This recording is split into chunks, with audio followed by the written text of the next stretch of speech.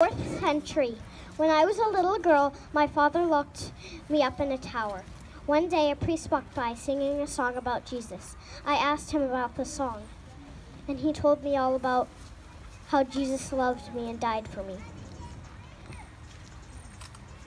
When my father found out I had become Catholic, he was very angry and took me to a judge. Soldiers tried to torture me, but when fire came close to me, it went out. Eventually, I was beheaded by my own father! But don't worry. On the way home in a storm, he got struck by lightning and killed.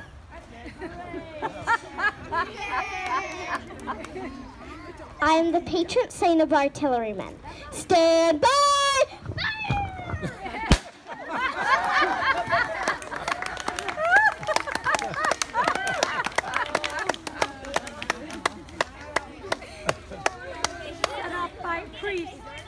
Who am I?